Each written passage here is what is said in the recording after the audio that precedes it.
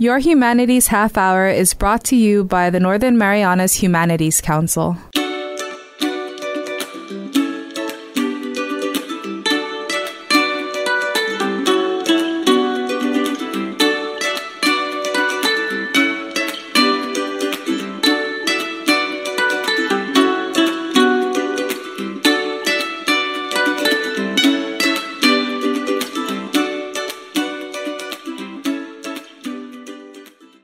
Hapaday, Dantero. Welcome to Your Humanities Half Hour. I'm Catherine Perry, and today we're talking about a new publication that has come out titled 40 Thieves on Saipan, the Elite Marine Scout Snipers in one of World War II's bloodiest battles. We're chatting today with the author, Joseph Tachovsky. He wrote the book with Cynthia Kroc. Joseph, thank you for making time and joining us from Chicago today. Well, thank you for the opportunity. You know, what makes this interview so neat is that you actually have a personal connection to this book. Tell us a little bit about yourself and your connection. Well, I first learned about this at my father's funeral, that he led this elite platoon on Saipan. There were only two such scout sniper platoons deployed during World War II, and one was on Tarawa and the other one was on Saipan. And at Dad's funeral, this seemed like a tangent person got up to speak. And he talked about my dad's tenure of mayor during his time growing up, but then also that the first time that he met my father was at the University of Wisconsin-Madison, where this fellow was there at Naval ROTC, and he was just a kid, and Dad was there on the GI Bill, and he stood out because he was old. And he told a story about this surly Marine sergeant who was always at these Naval ROTC meetings, every inch a Marine, very stoic, and if he ever had occasion to say the fellow's name, he'd just bark it out.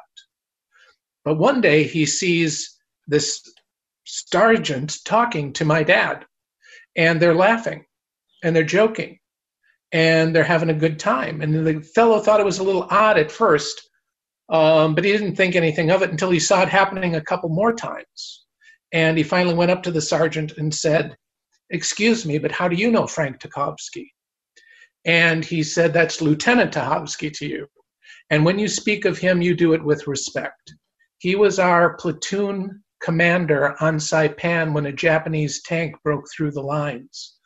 We had no weapons to fight it with, and the tank kept on advancing toward our line, and we just all thought we were goners. Then suddenly out of nowhere, in the corner of my eye, I see the solitary figure standing in this withering fire, shoots a bazooka, disabling the tank and killing the crew inside. That was the lieutenant. He saved my life that day. He saved the life of everyone in the platoon. Every day of my life from here on as a bonus because of that man. So when you speak of him, do it with respect." You said you found out this part of your father's history at his funeral. How did you feel realizing that there was this significant part of your father's story that you hadn't been aware of before? Well, it was pretty apparent that he was in the Marine Corps in the Pacific. He was retired a full bird colonel. But nothing was ever spoken. If my mother would happen to bring up something about Guadalcanal or Tarawa, my father would get uncharacteristically livid about it, that it not be discussed. So that's it wasn't surprising that this happened, but just how it came about and how this man and what sort of a series of circumstances that gave birth to this book. If that man wouldn't have delivered that eulogy, I never would have opened my father's footlocker in the garage, where he saved everything. Letters to and from Roxy, his newlywed bride, my mother, were saved in the footlocker. Photographs of anonymous men his platoon rosters for Guadalcanal, Tarawa, and Saipan. And one of the names on it was Sergeant William F. Knuppel. And Knuppel had always been this fellow that we'd see every winter when my dad would be in Mesa, Arizona, spending the cold winters here in a warmer climate. And Bill was always known as just a Marine buddy. And knowing what I know now, it makes it so much more interesting that whenever he would try to bring up the war and talk about the push into the valley or Don Evans or Martin Dyer, all my dad would have to say is, Bill, those days are over. And he would tacitly comply. And it's funny that at 80 and 90-year-old men, they still had the relationship of sergeant and lieutenant. What was your experience finding other men who served with your father and documenting their stories in researching this book? Well, fortunately, Bill Knuppel was not like my father. He was a walking, talking encyclopedia of his experience in the Marine Corps from the days on Iceland, which was the first sort of military deployment that we did during World War II. Winston Churchill was constantly asking Roosevelt for help in the war against Germany. And what Roosevelt's response was to send the Marine Corps to Iceland to replace British troops who were sorely needed back home for what they thought to be impending cross-channel invasion by the Nazis. And that's where my dad and Bill Knuppel first met, was on Iceland. And they served on Guadalcanal and Tarawa, not in the same unit like a platoon, but they did on Iceland. And Bill just, shared everything with me. He told me stories about, Don Evans and Martin Dyer and Evans' two Army buddies, Arello and Dooley, that he and Don Evans, who was a squad leader for the unit, they had a final liberty in Honolulu right before they were shipping out for Saipan. And Schofield Barracks was there, and Don Evans, the squad leader, knew that his two Army buddies were at Schofield Barracks. So he and Bill Knuppel go to find them just to have some drinks and, pal around before they have to ship out. But through the drinking at the local slop shoot, they think it's a good idea to go AWOL from the Army and join the Marines for the invasion of Saipan. So they smuggle these two guys on board ship. The Army uniforms were very similar to a Marine uniforms. They just had to cut off some braid and insignia and add a Marine Corps emblem on a hat, and bam, they were Marines. And they smuggled them on board. And after a few days at sea, Bill had to go and, probably fess up to Dad what had happened. And Dad said, just between you and me, Bill, you never came into my, room. You never told me this. But you make sure that these fellows are armed when we hit the beach. And then he said, no, in fact, this is Don's handiwork. So you make sure Don has those fellows, armed. And then a few hours later, there's an announcement, please check for rifle serial number, blah, blah, blah. It's missing. And then the next day, the same thing, happened with another rifle missing. And Don, my dad, sought out Knuppel, and I said, Don's been busy. So, Knuppel shared a lot of those memories, and, with what he told me, it prompted me to go through the roster and find out who else might be alive from the platoon. What was the reaction when you reached out to these Marines and told them you wanted to hear their story? One of the things that the fellows said was that, you spend your whole life trying to forget, but you relive it every day for the rest of your life. And I think perhaps in younger times they wanted to forget it, but when they start to have their mortality more in front of them, and they're little old men and they don't want to be remembered as little old men, they were much more willing to share their stories with me, especially when I, was well armed with intimate details of the platoon that only another platoon member would know. I think that sort of made me a buddy by proxy. Like the pig roast. There was an episode on Hawaii where they knew they'd be shipping out soon, and Dad wanted to do something special for his men. So he took them to the beach for a pig roast. But they didn't have any things, so they went out and stole a pig from a Japanese farmer on Hawaii, which was highly illegal to do, to steal domesticated animals. But they got away with it, and they had a really lovely time at the beach.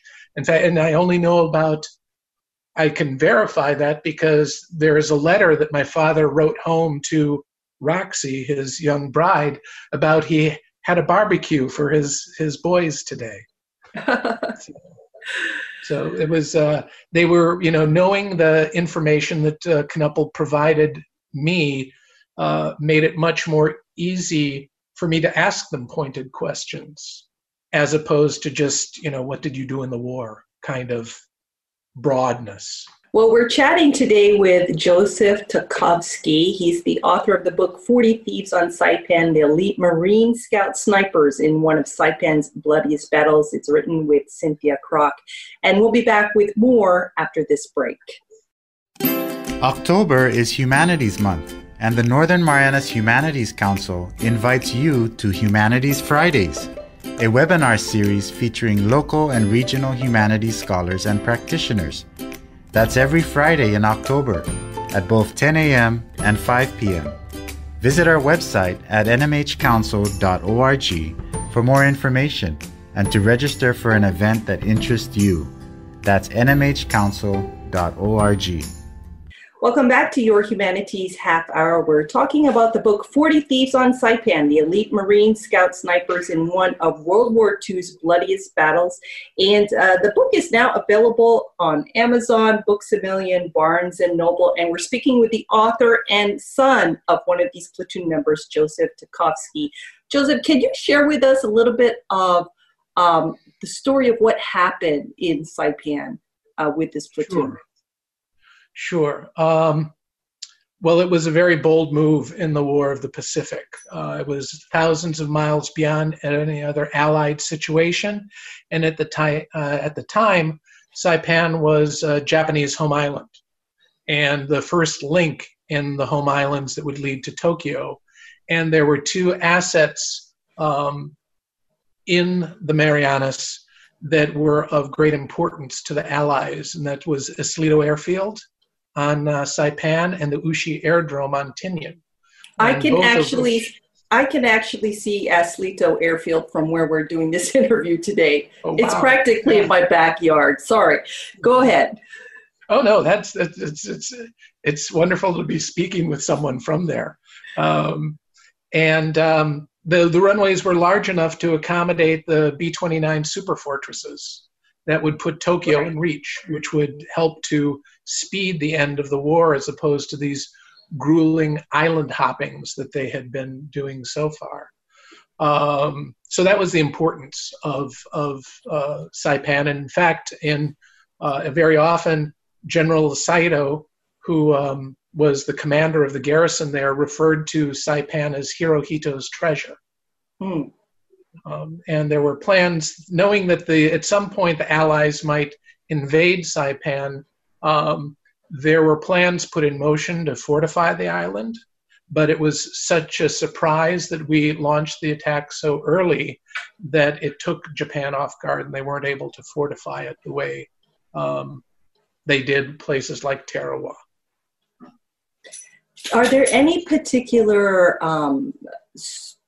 parts of the story that stand out to you personally? And have you ever been to Saipan? Yet? No, I haven't. Yeah, oh. not yet.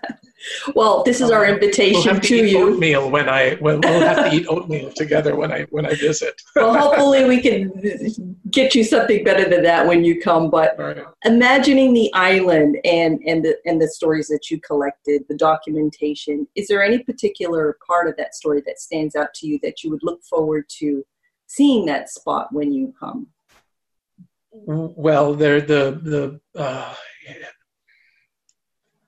in collecting all of the stories from these men, it would be like a big jigsaw puzzle where someone might contribute the beginning of a story, somebody else the middle, and the other part the end.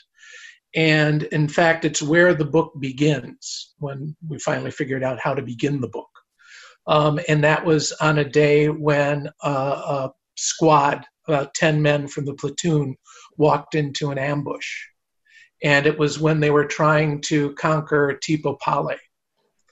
And the scout snipers, also known as the 40 Thieves, were sort of the elite of the elite. They were the rough and tumble guys who would go and do anything that another Marine company or platoon couldn't accomplish.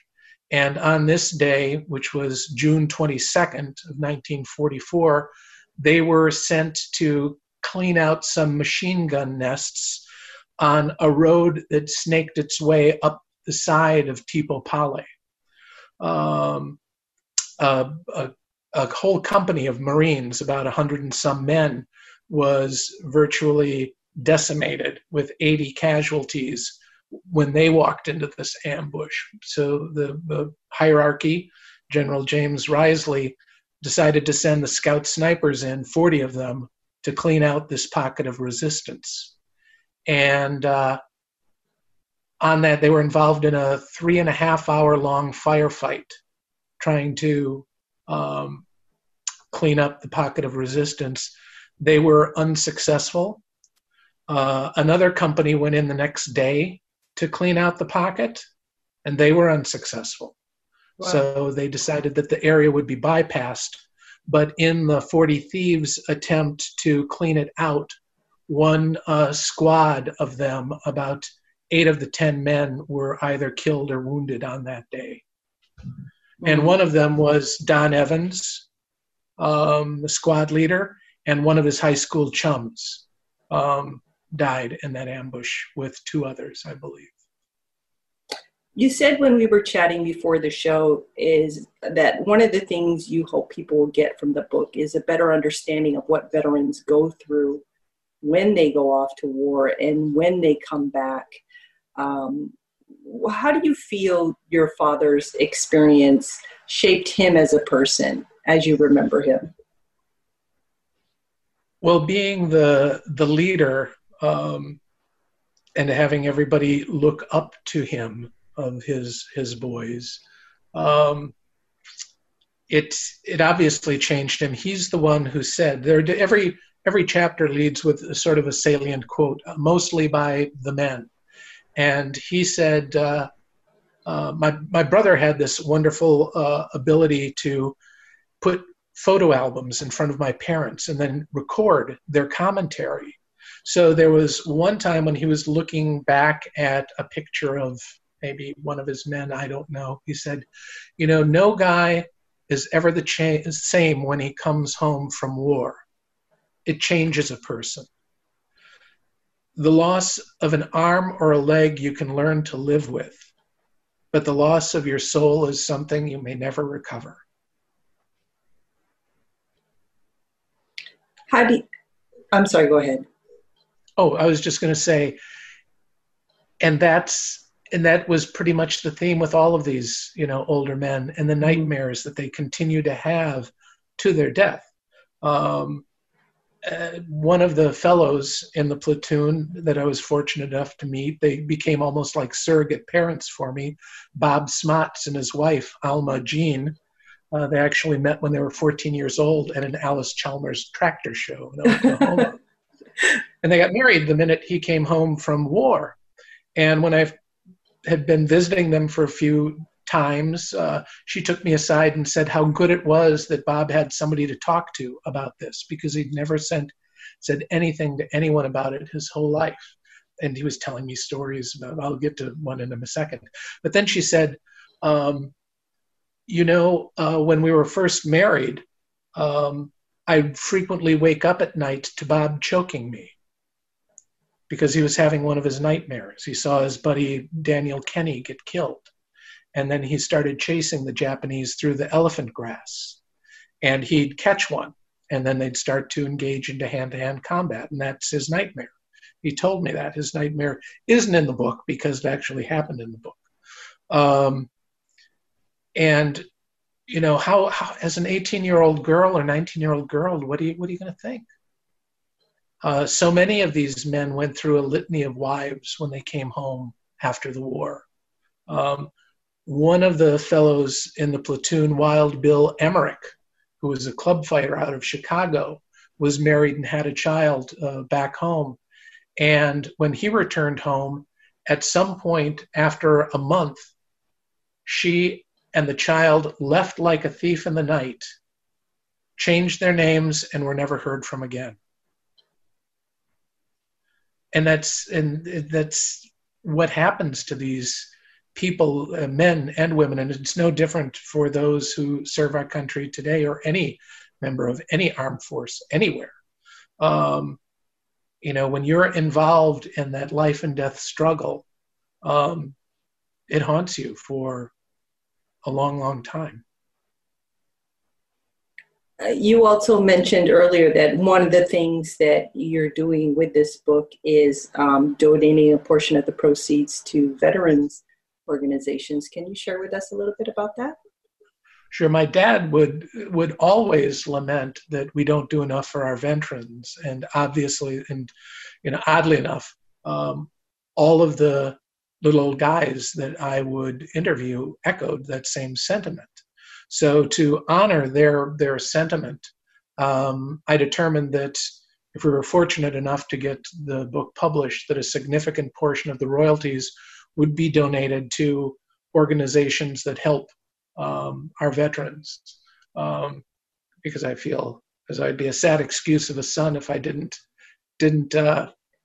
honor my father in that way. You mentioned this story by Mr. Smots that you wanted to share. Well, this goes back to their earning the nickname of the 40 Thieves. Actually, that was one of the first discoveries I made before I even thought about writing the book. Was one of the, I Googled my dad's name and Silver Star, and up popped this Marine Corps website that had an article from the December 1944 issue of Leatherneck magazine that was entitled Tachovsky's Terrors. Okay. And below the article was this little text, and it was submitted by a Chris Tipton. And it said, "This was my father's platoon during World War II. And everything in it is true, except they were never known as terrors.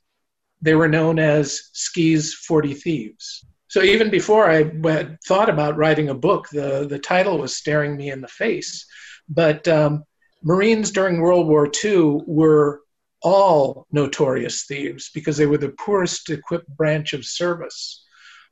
In fact, when they first went into Guadalcanal to do battle with the seasoned Imperial Army that had been in combat for almost a decade, they were equipped with uniforms, rations, and weapons that were left over from World War I. And by the time Tarawa rolled around, though, they were starting to get some of the newer equipment. But all they had to take on the Imperial Army was a 1903 Springfield bolt-action rifle with a six cartridge clip, and hand grenades, and that's what they had to do battle. So being thieves in general, obviously these fellows excelled at the craft. Besides stealing the pig for the pig roast, there was also an episode where they stole an Army colonel's Jeep. Okay. And I'm reading about this in, first of all, Bill Knuppel told me that a buddy of his wrote a book. And I thought, oh yeah, who doesn't write a book, like me? And but it turned out to be Leon Uris. And Leon Uris was Bill Knuppel's buddy for the Battle of Tarawa. And his first book was called Battle Cry, and it was his remembrance of his time as a Marine, but all of the names were fictionalized. You know, General Howland Mad Smith was somebody else. You know, Colonel Murray was High Pockets. Admiral Nimitz had a different name. So everything was changed a little bit. But in the book, after I read it first, because Knuppel told me about it, so I read it. In the book, he writes about this group of notorious thieves that's in, the 6th Marine Regiment, and they're nicknamed the Foxes or something like that. And I read it, and I'm thinking, well, this can't be it, because it was a whole company of Marines. But there is an episode in it where they steal an Army colonel's Jeep. So I asked Knuppel, do you know anything about the Jeep? And he said, no. And I said, well, is this group you? And he said, somewhat. So then I kept on asking all of the guys, and finally I end up with Bob Smots, and I said to him, was there ever a time when you guys stole an Army colonel's Jeep? And he said no. And at that point I was deflated. It was strike 4 really for asking all of the guys. But he went on to say it was an Army captain's Jeep. And we beat the hell out of that thing. Nowadays when you think about snipers and things like that, you think about them getting special training, but your description of like what they went to war with, I can imagine, did they have any special training, or were they flying by the seat of their pants and their natural talent? No, this platoon was sort of a precursor to what we know now today as possibly Green Berets. Oh. They were unique to the Marine Corps in that they were trained to live and work behind enemy lines for days at a time. Besides getting the modern technology of the day of a unitral scope on their 1903 Springfields, that made the rifle accurate, I think to within an inch up to a mile. Whoa. And what was interesting, and this is what Bob said, is when you're sniping, a bullet travels like a football pass. So the farther the target is away, the higher you have to aim over it. So if something is, say a mile away, you might have to aim a city block up in the air to get it to drop down onto the target. No way. And then there's all of the other, those might be incorrect distances, but that's sort of the crux of it. You have to aim really high and the bullet drops down on its target. And that anything, humidity, wind, even your heartbeat can affect, how you're sniping. He was saying this about some claims about a sniper who hit a target at some extreme distance away. And he said, that's just, it would have to be sheer luck that it fell upon the target, knowing all of those things and how difficult it is to hit a target from far away. But all Marines were always excellent marksmen, and the unitral scopes that they were issued were only good for the first day, because in the second day, humidity had gotten inside the scopes and rendering them useless. But doing what they were going to be doing, working behind enemy lines, mapping enemy positions, they learned demolitions. They learned how to read maps, to make maps from memory, to sketch positions. And then they also learned silent killing techniques, because being so far behind enemy lines where firing a weapon would be your last resort, they learned to kill, as Bill Knuppel told me, in ways that you can't even fathom, which made their war a little more up close and personal. A little bit different from today, not in all circumstances, but certainly more hand-to-hand combat. Right. Prior to them, any hand-to-hand combat they would experience would be in the frenzied banzais. And there were three major ones on Saipan that they had to fend off with using whatever is available. It could be a rifle as a club. It could be an entrenching tool. But being stealth behind enemy lines, they'd also travel at night, much like the Japanese. They learned to fight like the Japanese, traveling at night and learning how to hide and conceal themselves as troops would march by, how to count the number of troops that might be passing by counting the footfalls.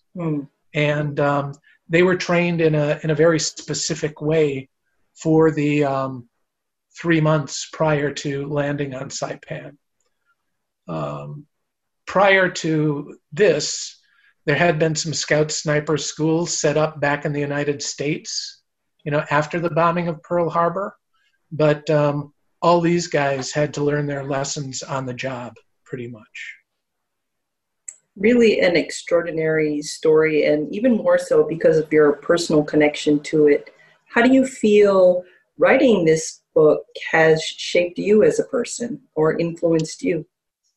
Well, it certainly, I wanted to write it in a way where it wasn't just a book with characters. The first half of the book is developing these men and having you get to know the men.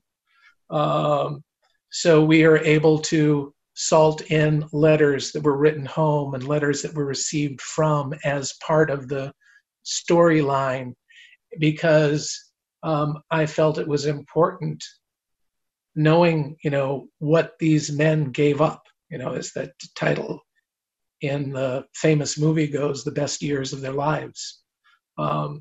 I wanted, the reader to fall in love with Don Evans, with all of these guys, Bill Knuppel, my father, either as, brothers or sons or husbands or boyfriends, so that when they are killed or wounded, it's just that much more impactful. When one of the fellows dies is one of the scenarios where the story is provided by two different people. Marvin Strombo, who bunked next to Corporal Martin Dyer, another squad leader. And they bunked on the journey from Hawaii to Saipan. And on the last night before landing,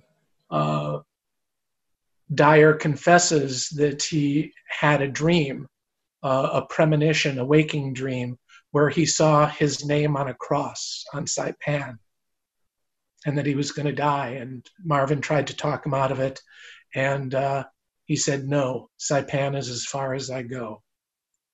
So then the story picks up when he's being sent out on this mission, and Marvin is watching Dyer from a distance, and how Dyer it's one of those sort of mystical things you hear from men who've served or women who've served in the war, that a voice tells them something, like duck, and they duck and a bullet zips past.